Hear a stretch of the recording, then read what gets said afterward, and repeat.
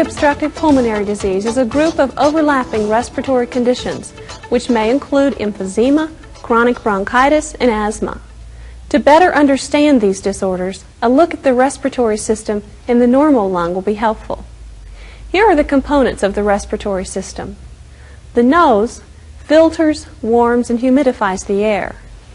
The trachea, which is known as the windpipe, branches off into the right and left mainstem bronchi. These airways are lined with tiny hair-like projections called cilia. These function to constantly sweep particles and bacteria upward to be coughed out. The right and left bronchi further subdivide into smaller bronchi, which terminate in tiny air sacs called alveoli. There are around 300 million of these alveoli, which are pictured here as an enlargement below the diaphragm. These air sacs make up the oxygen exchange surface of the lung. The alveoli are laced with beds of fine blood vessels called capillaries. At the surface of the alveoli, oxygen and carbon dioxide are exchanged. The oxygen is carried to the heart, then circulated throughout the entire body. Carbon dioxide is exhaled through the lungs. The most debilitating aspect of lung disease, common to emphysema, chronic bronchitis, and asthma, is breathlessness. This can be caused by several factors. 1. Destruction of lung tissue. The tiny air sacs where the blood gets oxygenated are destroyed, causing air to be trapped in the lungs. This is most often caused by smoking and is called emphysema. 2. Obstruction of the airways with mucus. This is most common in chronic bronchitis, but may also be present in asthma and emphysema. 3. Narrowing, inflammation, and spasm of the airways, which is characteristic of asthma. Management of these problems is multifaceted. It includes proper use of your medications, breathing techniques, good lung hygiene, smoking cessation, energy conservation, avoidance of infection, exercise, and for some people, oxygen use. Let's continue by looking at these topics in more detail.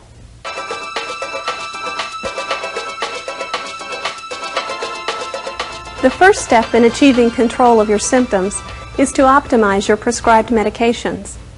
This requires good communication with your physician about your symptoms and your response to the medicines he or she prescribes. Most medications are available in different forms. If you do not tolerate one form, a different form or dosing schedule may eliminate the problem. Your doctor can help with this if you're careful to report your response to the medicines prescribed. One of the most commonly prescribed medications in obstructive lung disease is theophylline. This drug is a bronchodilator, meaning it relaxes the muscles in the airway, dilating them, making it easier to get air in and out. This drug is available in several different pill forms. Some patients experience nausea and tremors when taking theophylline, even when blood levels are in the normal range. This may be controlled with a different preparation or dosing schedule, such as taking it only at night so you're asleep when the medication peaks in your blood. In any case, your blood level should be monitored from time to time, especially if the medication is making you have tremors, nausea, or headaches. You should also be aware that some antibiotics, cimetidine, Tagamet, and phenytoin, which is Dilantin, can raise your blood levels of theophylline. When new medicines are added, ask your doctor or pharmacist if they can interact with your theophylline drug. Another variable is cigarette smoking. This causes theophylline to be used up more rapidly in the blood also. Medications for breathing problems can be administered by several methods. A common way is to inhale them directly into the bronchial tubes. This avoids the side effects which may be caused by medicines that must pass through the stomach and then be absorbed into the bloodstream. Another advantage is that they can take action very quickly. The first method of inhalation we will demonstrate is the metered dose inhaler. Inhalers deliver a preset amount of medicine, but your technique is crucial for optimal drug delivery to the airways. The method we recommend is first and always shake the canister. and blow out all your air.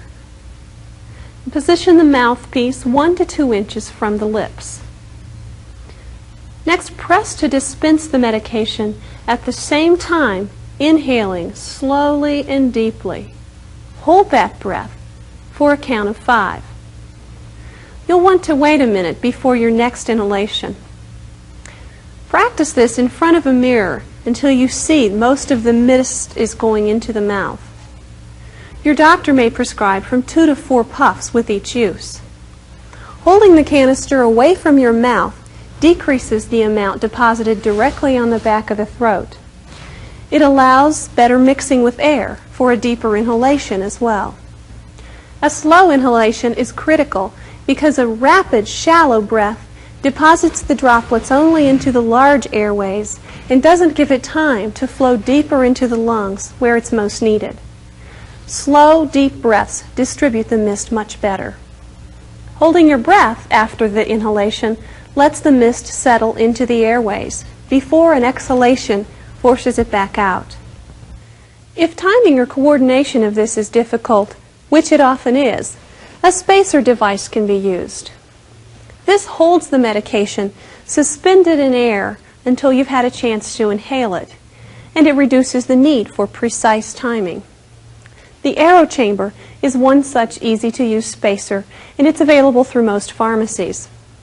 Many people who experience throat irritation or coughing from their inhalers find that a spacer decreases the problem greatly by retaining the larger droplets and letting the smaller treatment particles pass through the valve into the lungs. First, remove the caps from both the inhaler and the Aero Chamber. Then place the mouthpiece of the inhaler into the larger rubber-rimmed end of the Aero Chamber. As always, shake the canister. Then place the mouthpiece of the Aero Chamber in your mouth and seal your lips around it. Press to dispense the medication and breathe in slowly and fully. A whistle will sound to alert you if you're inhaling this too quickly. The device should be disassembled and rinsed thoroughly at least once a day to prevent clogging. To prevent running out of your inhaler, you can check on the amount remaining by floating it in a basin of water. A full canister will sink to the bottom. 3/4 full will float upright under the surface of the water. 1/2 full will float with the top just out of the water. With 1/4 remaining, it will float tilted in the water, and an empty canister will surface. These metered dose inhalers are fast-acting bronchodilators. They work rapidly to relax the muscles in the airway to ease breathing and enhance the clearance of secretions. For best results, these bronchodilators are taken on a regular schedule, usually 4 times per day. Extra puffs of these type medications can also be taken when you find yourself out of breath. Going outdoors in adverse weather, exposure to allergens, and exercise are a few of the triggers which may create a need for extra puffs. If you anticipate these situations, your doctor may encourage you to pre-treat yourself so you'll tolerate the activity better. Taking your fast-acting bronchodilator before doing this exercise program is recommended. These usually begin working within 5 minutes, so taking a puff at the start of warm-up should help your exercise tolerance. A few extra puffs won't hurt you, but if you notice you're requiring much more frequent use of your inhalers than is usual, this may be a signal that something else is going on. You should inform your physician and inquire about the maximum number of puffs you can use per day. Excessive use can also cause unusual tremors or nervousness, like drinking too much coffee. This is more common, though, with oral medications. There is another method of receiving these bronchodilators that your doctor may wish for you to use. If you've ever been treated in the hospital or an emergency room, you've probably used a nebulizer or aerosol treatment. This delivers larger doses of the rapid-acting bronchodilators in a mist, which is breathed over several minutes. This nebulizer is a frequently used model, which is easy to use and lightweight. It is also available in a compact, portable model with a carrying case and strap. Vials containing exact doses of the prescribed medication are also available for use with these systems. These unit dose medications are pre-measured for accurate dosage, easy use, and can be delivered to the home. They may also be reimbursable by Medicare. These compressors are easy to use. Begin by assembling your mouthpiece, medication cup, and tubing, which gets attached to the outlet. The unit dose medication, or medication mixed with saline if that's what you're using, is placed directly into the medication cup.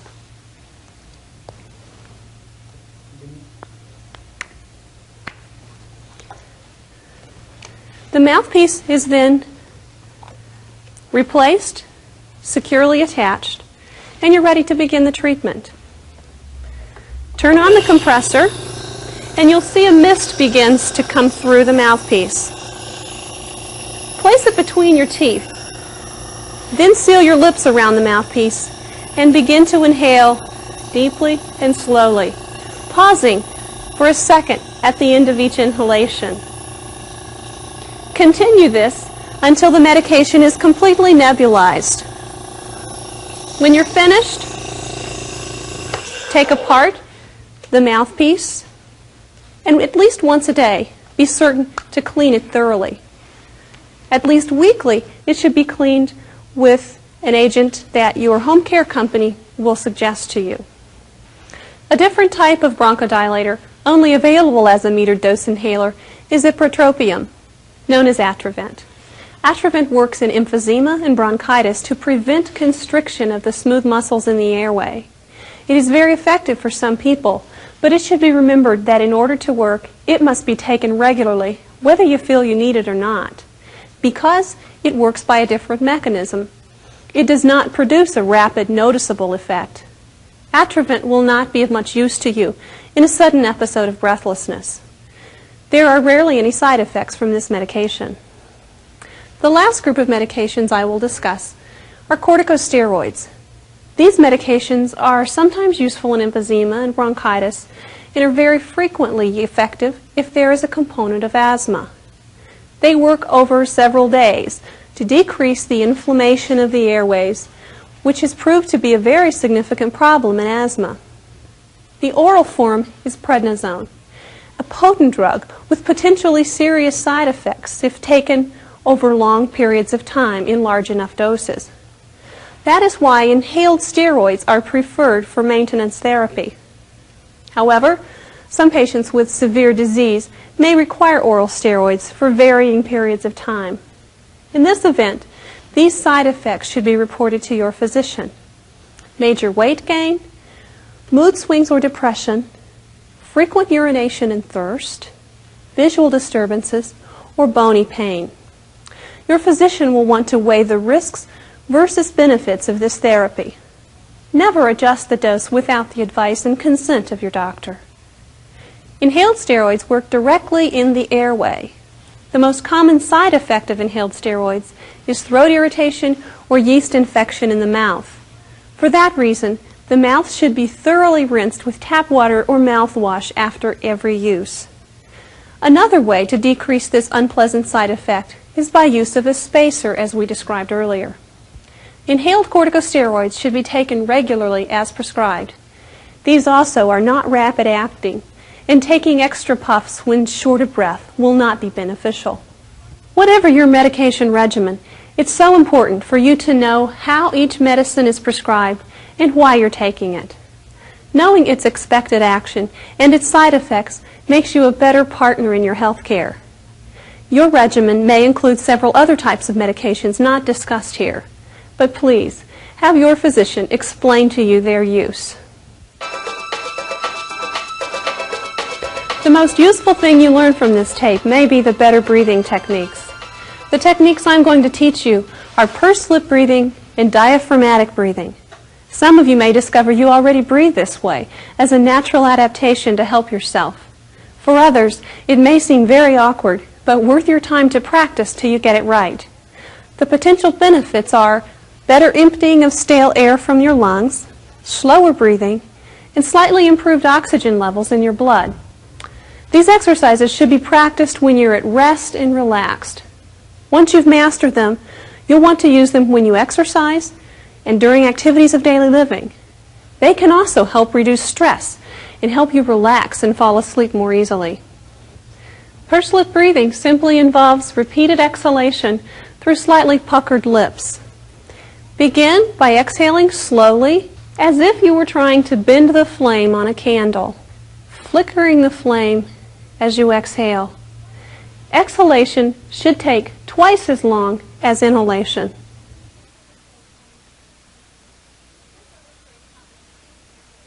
This illustrates how the tiny airways tend to collapse during exhalation in persons with chronic obstructive lung disease, trapping air in the alveoli or air sacs due to loss of elasticity.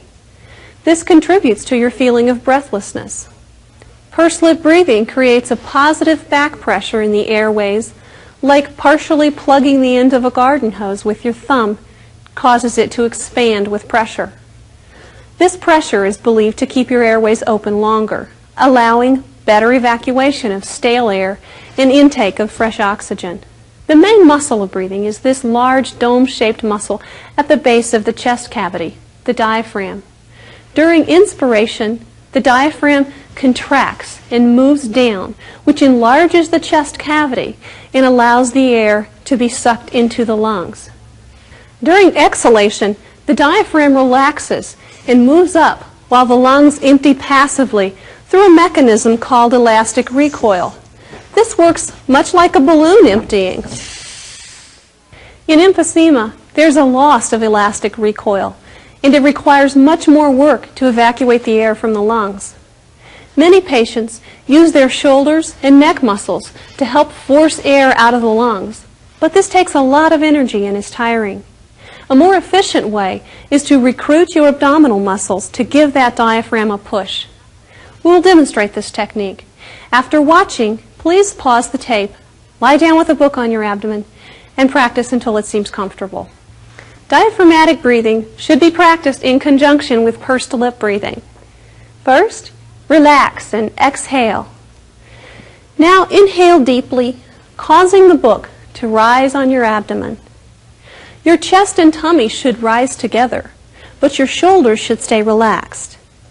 Think about trying to push your abdominal contents out of the way so your chest can fill more completely. During exhalation, contract your abdominal muscles like you were trying to get into last summer's shorts.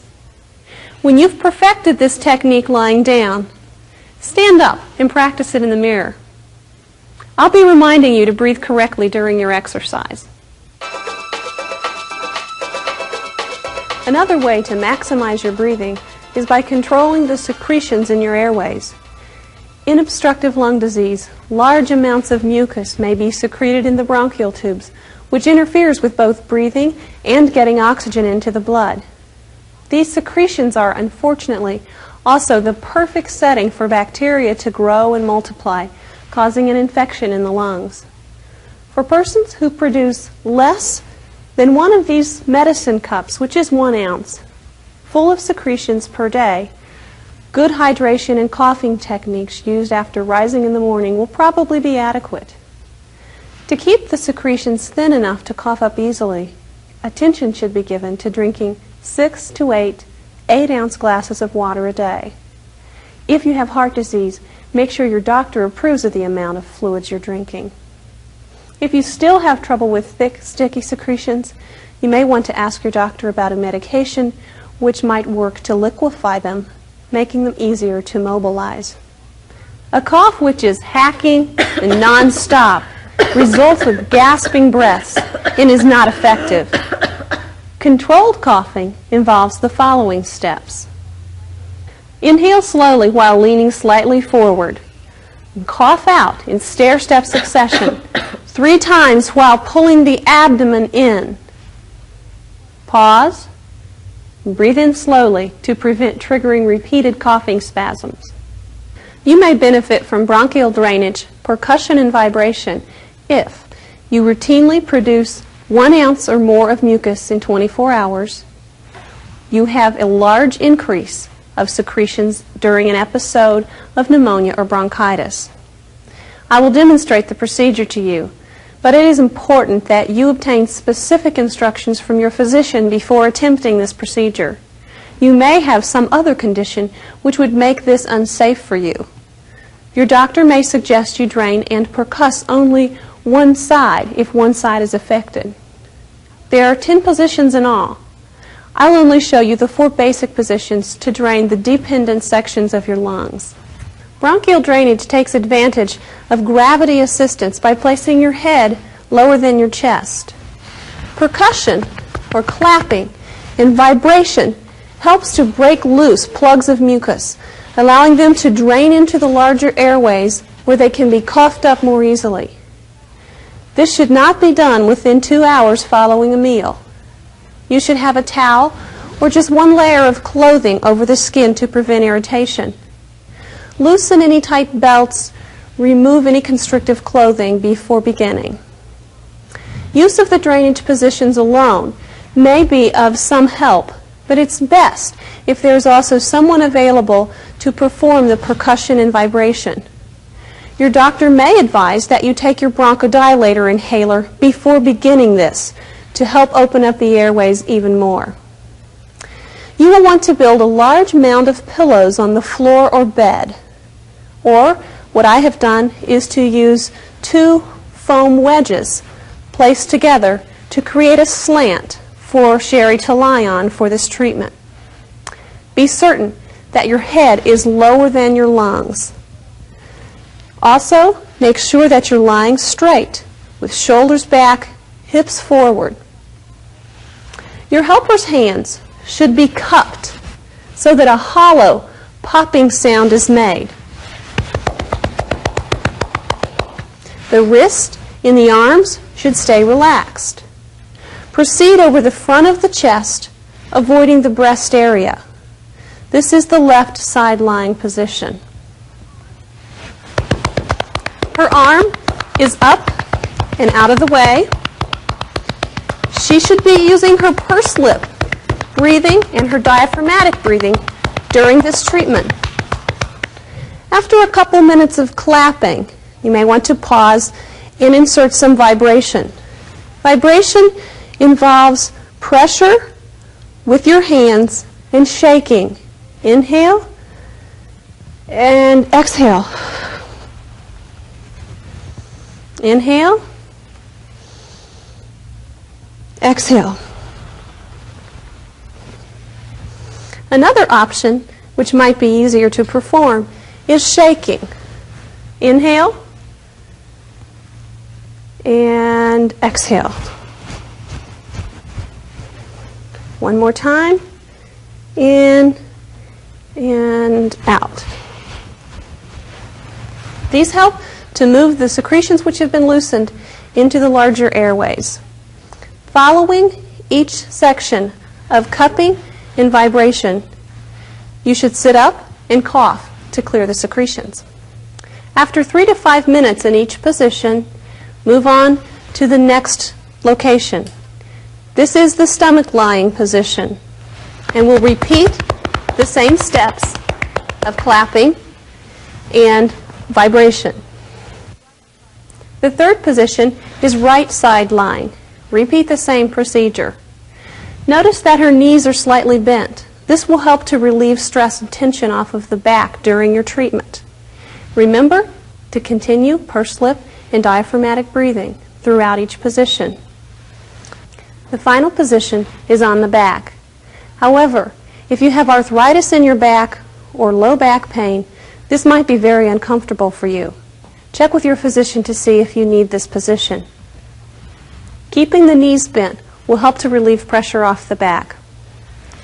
Continue, as before, over the chest, avoiding the breast area, cupping and vibrating only over the lungs. Stop to cough anytime it's needed, and at least in between each position. Continue the pursed lip breathing, diaphragmatic breathing throughout the treatment. If there's no one available to assist you with this, Vibrators can be purchased from your local department store or from your healthcare company with your doctor's recommendation.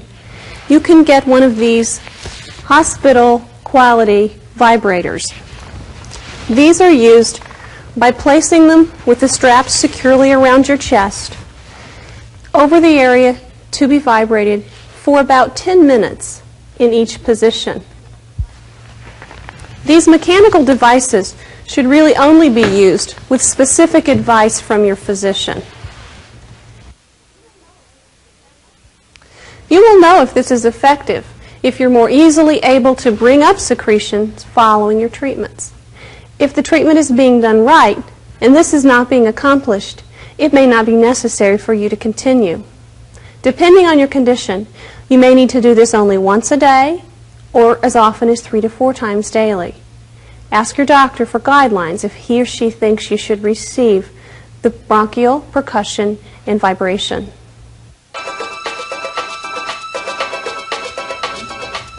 I would like to assume that if you have lung disease, you've already kicked the smoking habit, but experience contradicts that.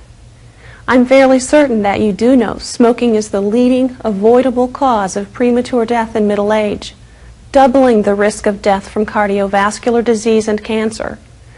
But if you've smoked for many years and are finding it hard to quit, you may be thinking, why bother now?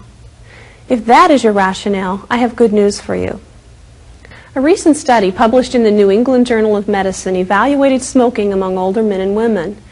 It showed that the negative effects of smoking extend well into later life.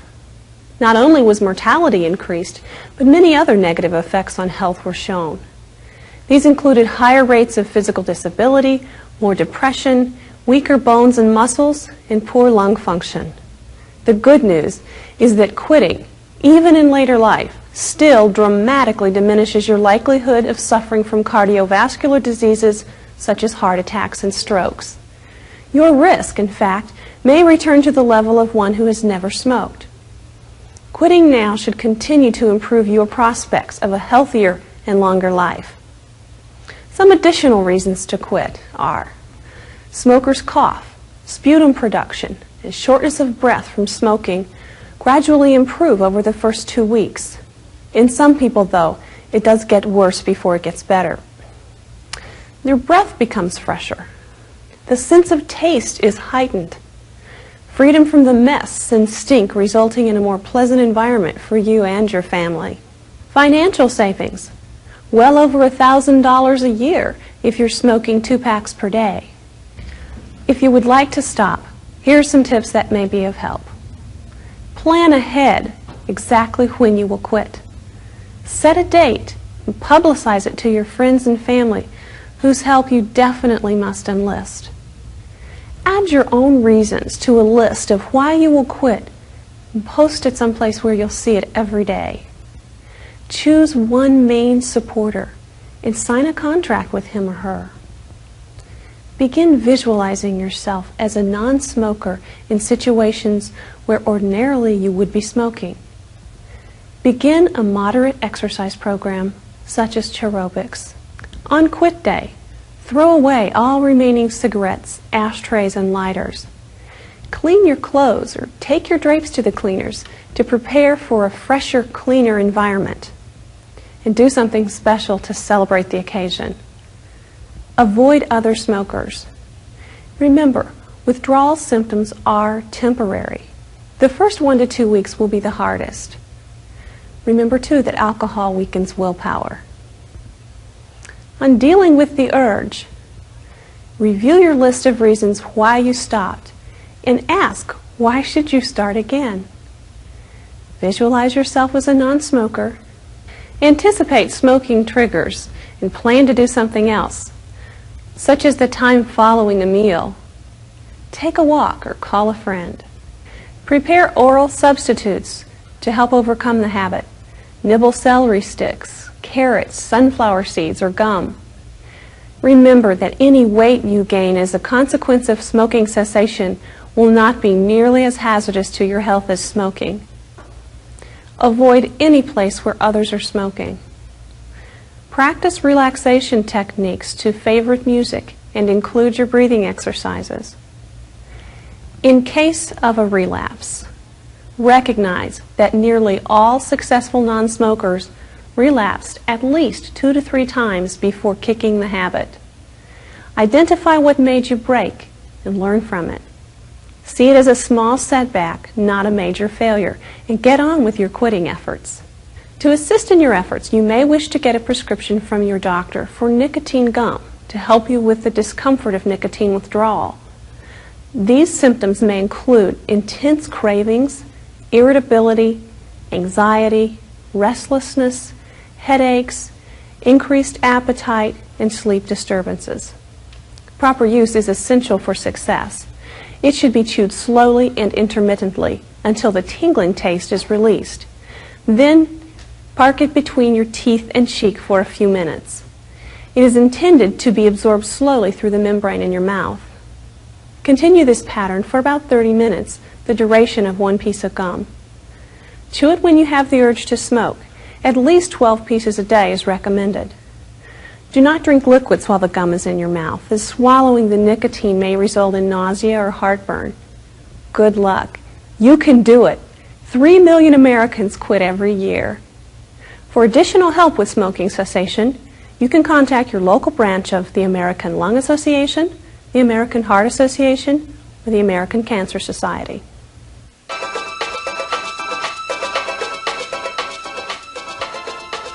Persons with lung disease may discover they have more than the usual amount of fatigue and shortness of breath when performing activities which require them to use their arms in an elevated position. These include things such as combing your hair, shaving, or putting dishes away in a cupboard.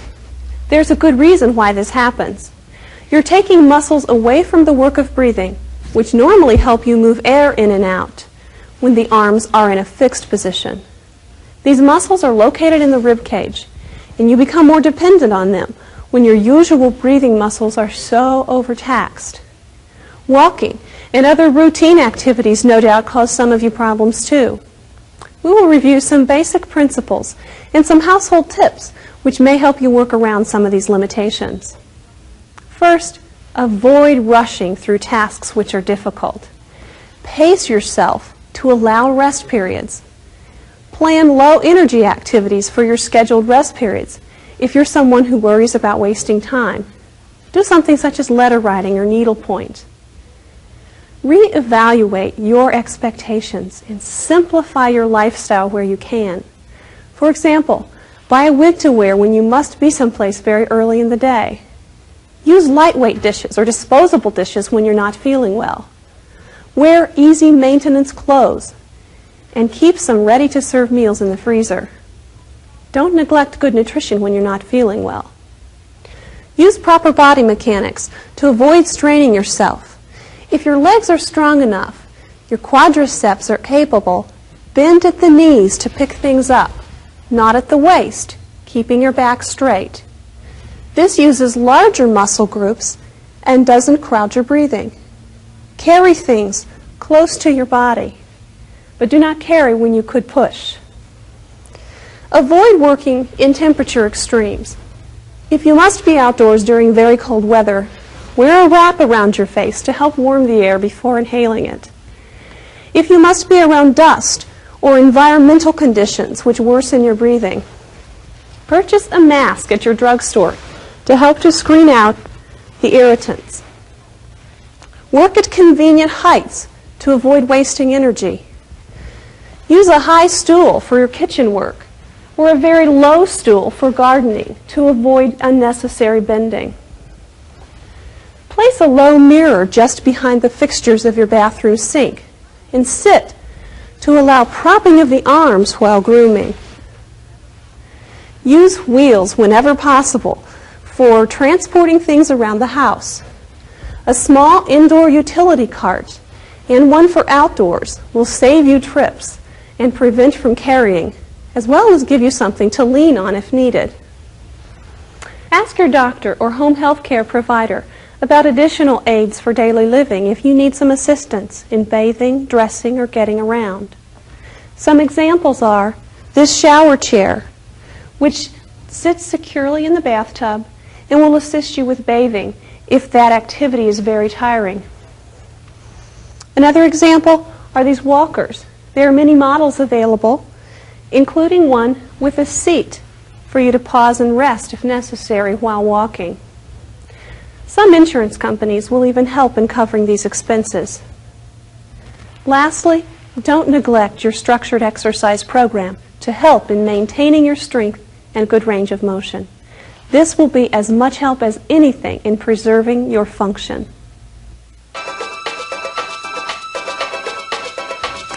Having chronic obstructive lung disease puts you at a higher risk for serious infections. So it's worth every effort to avoid them and to respond promptly when your body signals distress. For prevention, talk to your doctor about the annual flu vaccine and the one-time pneumonia vaccine. The flu shot is needed every year because of the changing strains of flu virus. Each year the vaccination is prepared based on the most recent viruses that are expected to cause illness that year. The pneumonia vaccine is only recommended once in a lifetime and protects only against the most common community-acquired pneumonia. There is no guarantee against infections by many other types of bacteria which may cause pneumonia. Unless you are allergic to these vaccinations, the minimal side effects are believed to be well worth their potential benefits. Action. Second, avoid people who are sick with colds and flu. When someone who is infected sneezes, invisible droplets are expelled into the air and may be inhaled by you. Use caution with the Kleenexes and eating utensils of ill family members. The best line of defense is meticulous hand washing after contact with potential sources of infection. A good lather and rinse is the best defense against cross-infection. 3. Proper rest, exercise, and nutrition. A well-balanced diet is essential for maintaining your immune system. It's a good idea to take a one-a-day multivitamin if you have any doubt about your diet containing all the nutrients you need each day. If you're losing weight and are below your normal healthy weight, ask your doctor about nutritional supplements or consult with a dietitian to help boost your nutrition. Weight maintenance is especially critical to your health. Last, keeping the lungs clear of mucus and staying well hydrated with fluids, as discussed earlier, is also a key in prevention of infection. The other component to staying well is to recognize and respond to the early signs of infection.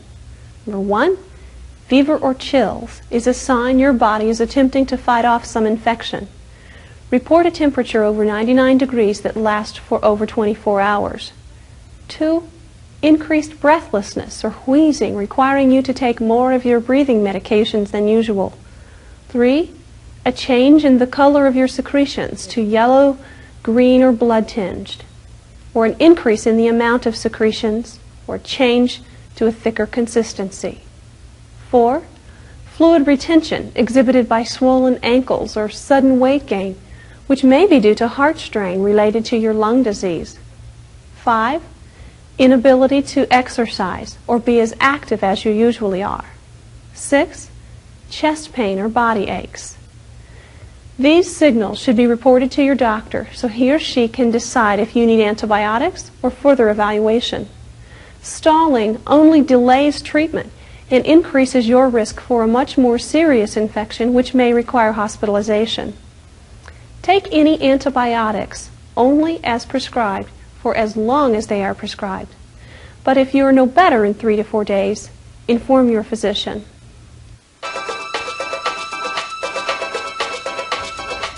Oxygen comprises 21% of the air we breathe.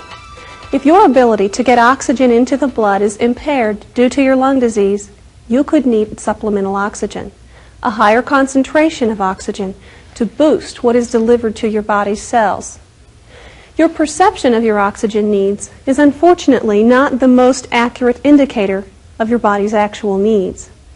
Some persons grow accustomed to low oxygen levels and may not feel they need it, even though their blood oxygen is dangerously low.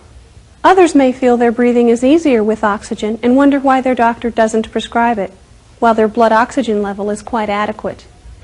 This is why your blood oxygen level must be measured under different circumstances to determine your specific need. Remember, oxygen is a medication and must be carefully prescribed. If you already use home oxygen, it's important that if you have not been tested during exercise, such as cycling or walking, you should ask your doctor to determine if your current setting is accurate for your exercise or if your oxygen needs to be increased. Exercise places greater demands on your body, and your muscles must extract oxygen from the blood much faster. You will tolerate the exercise much better if you're maintaining proper levels of oxygen. If you have not been on home oxygen before, but notice that you get very short of breath with exercise, please ask your doctor to determine if it's safe for you to begin this exercise program.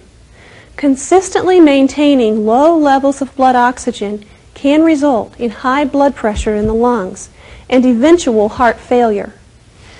In one who needs oxygen, these complications can be prevented and the life expectancy lengthened by compliance with your doctor's oxygen prescription.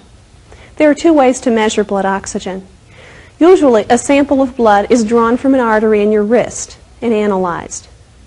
Medicare guidelines for supplemental oxygen is an arterial pressure of oxygen of 55.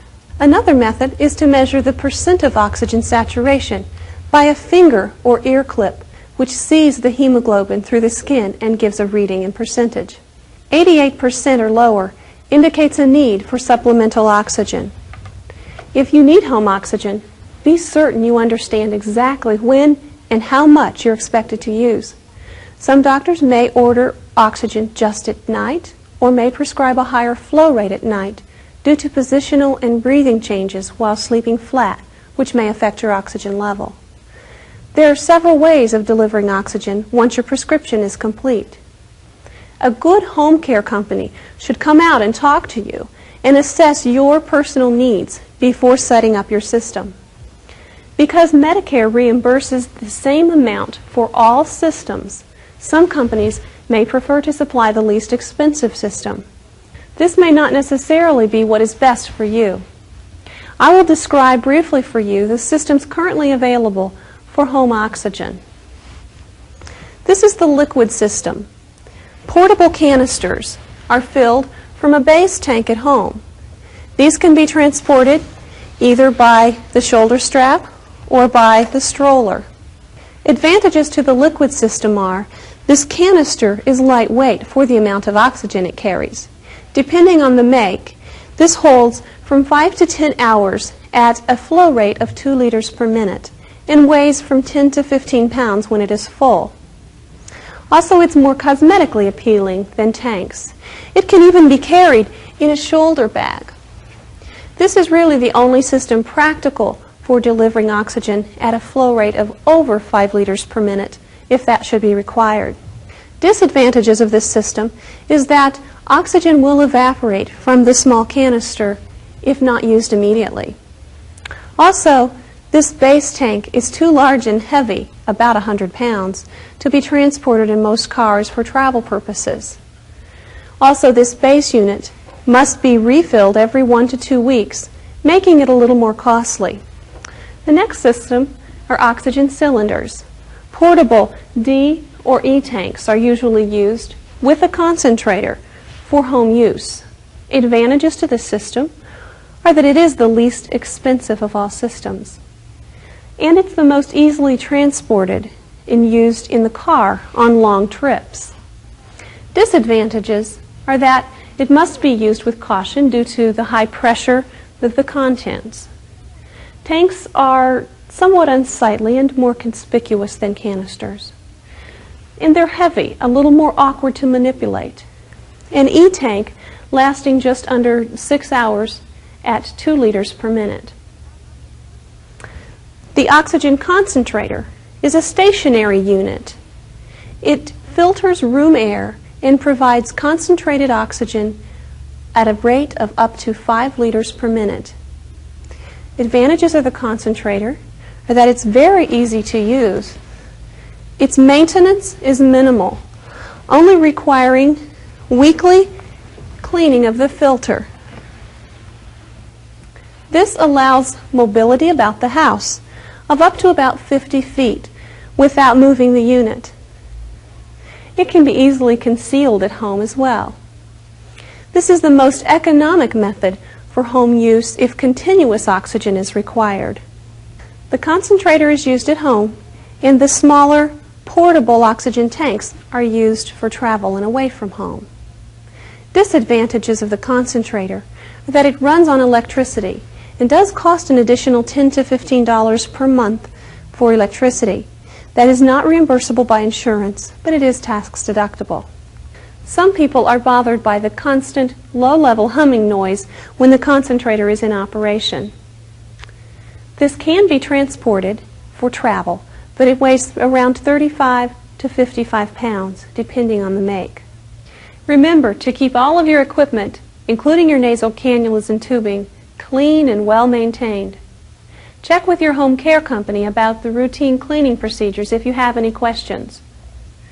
To determine which system is most suitable, the amount of time you wish to be active and away from home must be considered.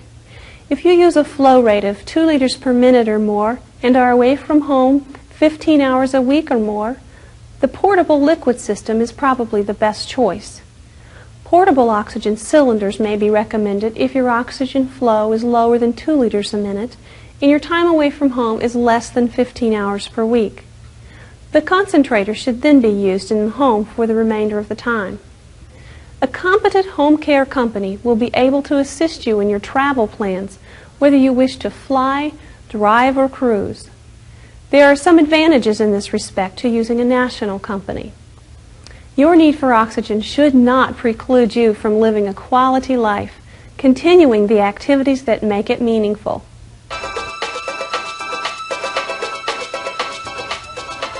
We will conclude with a bit more information on exercise, since that's what half this program consists of. Chairobics is designed to give you all of the components of a comprehensive exercise training program. These are flexibility. This is achieved by performing a series of stretches after the muscles are warmed up. Cardiovascular endurance. This is accomplished by performing any activity that involves large muscle groups in sustained rhythmic movement at a moderate intensity, reflected by your heart rate and breathing. These type of activities include walking, swimming, bicycling, stair climbing, and Chairobics. Last, muscle strength and endurance. This is developed by moving specific muscle groups against resistance. It is achieved through weight training. We begin with light weights such as soda pop bottles. Whether your exercise is limited by lung disease, heart trouble, arthritis, being overweight, or partially paralyzed, if this exercise is new to your routine, you should take it slow. Remember, the duration of time is more important than the intensity, so it's best to do your movements in half time to the music and last a little longer.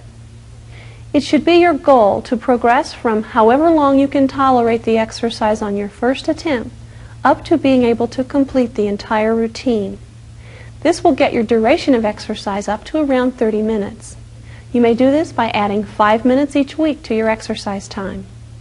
After reaching a duration of 30 minutes, you may then concentrate on increasing the intensity of your exercise. This is accomplished by making larger movements, increasing the speed as tolerated, and increasing the number of repetitions of a certain movement, or standing for some of the routines. The intensity should only be increased if it can be done within the limits of your target heart rate and breathing guidelines. The frequency of your exercise is the third critical component to your exercise prescription. You should strive for a minimum of 3 times per week. For best results, 4 to 6 days is preferred.